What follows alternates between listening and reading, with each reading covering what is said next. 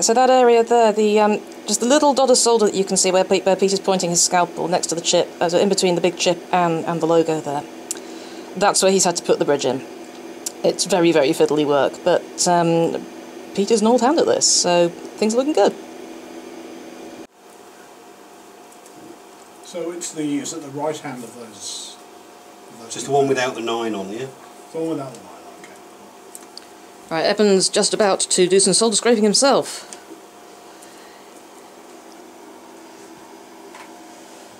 I haven't volunteered for this one. I'll stab myself in the hand with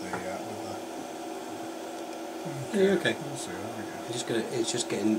Once it's in range, you can see it. Yeah, got it? Yeah.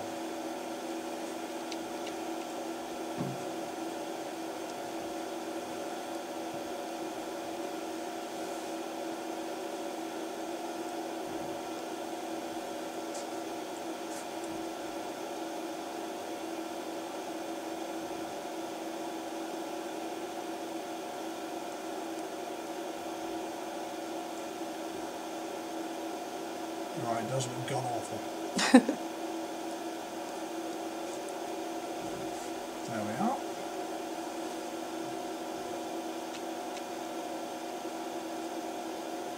That should probably do it. Right. You've got to be so careful not to put any pressure on here, because he doesn't want to go through one of the layers of the board. Damn it. You're rotating the thing while keeping it vaguely visible. Okay, and there we go again. So what I'm doing is I'm just scratching this, as directed by Pete, I'm just scratching this in both directions. Alright, come here, there you go.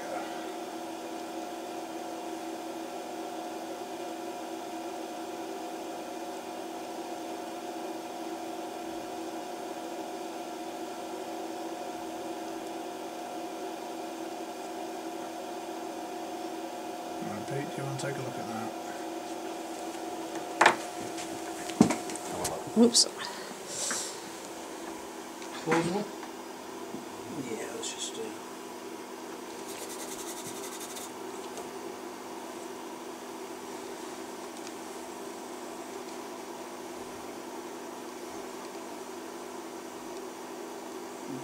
we have to do a little bit more work on it than that, I'm afraid.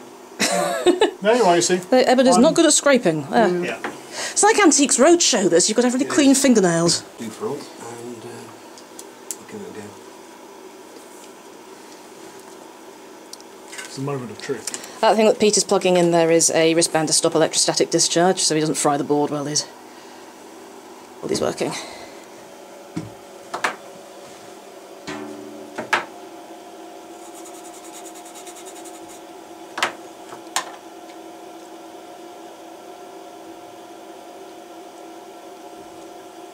Yeah, that'll work.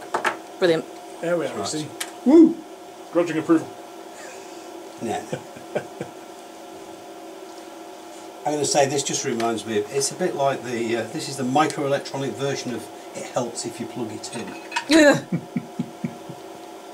helps if you power the chip, it tends to work better. But hey.